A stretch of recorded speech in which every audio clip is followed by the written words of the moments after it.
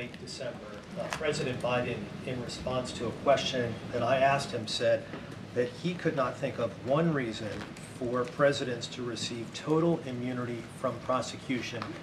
4 months later, does the president continue to have that same belief? I don't have anything beyond what the president shared with you. And in 2 weeks' time, a Supreme Court case will happen. It's Donald J. Trump versus the United States.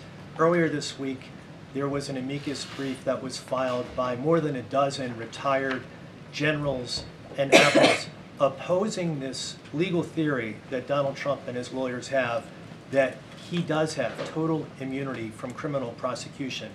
Does the White House, the administration, plan to file an amicus brief of their own on this particular issue? I would refer you to Department of Justice. Is there any effort to have the former presidents that you know of to file an amicus brief taking one side or another on this particular issue?